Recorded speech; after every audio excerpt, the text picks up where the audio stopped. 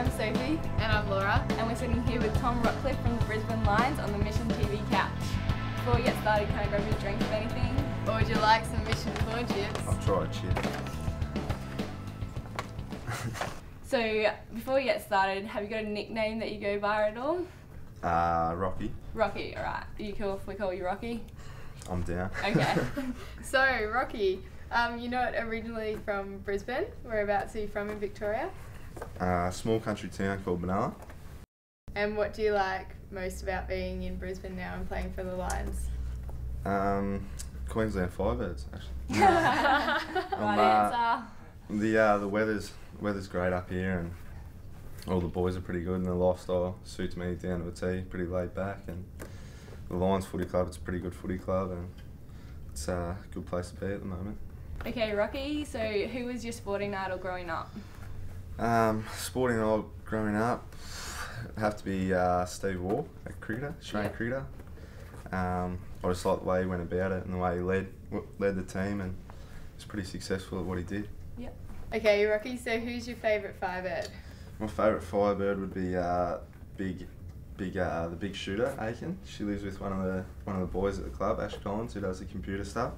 So I'd have to say I follow her a little bit, and she's been shooting well. She has been? She has been. Alright, so what is something people don't know about you? Something that people don't know about me. I'm a part of an elite group within the Brisbane Lions. It's the Bringer Boys.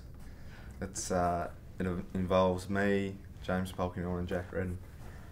Sounds like just your roomie. Who's your funniest teammate this year? Funniest teammate would have to be probably Justin Sherman. He's very hyperactive. He buzzes around the change rooms, and you know there's never going to be a dull moment when he's around, and he's pretty full on. So he's Sounds good to be like around. he'd get along well with Kira. So Fev gave us power bands. What are you going to bring to the table for us? I'm actually brought my moral support and trying to get you over the line, because I heard a poster got you over the line on the weekend. So hopefully if I can get along to a game, maybe not this one, the week after on the Monday, get along to that game and I can support you. Okay, Rocky, tell us everything you know about netball.